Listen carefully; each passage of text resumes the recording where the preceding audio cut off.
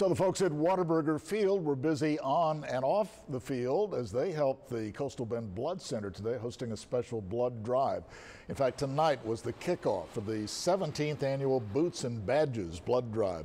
This is a friendly competition between area firemen and police officers to see who can get the most blood donations, all to help the Blood Center build up supplies during the summer months, usually their busiest time.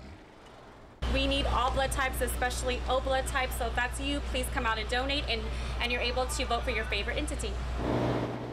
So the competition is on, and if you missed out tonight, the Blood Mobile will be at the Bell store in the 5 Point Shopping Center in Calallen. Last year, the Badges, or the police department, took home the win. So what will happen this time?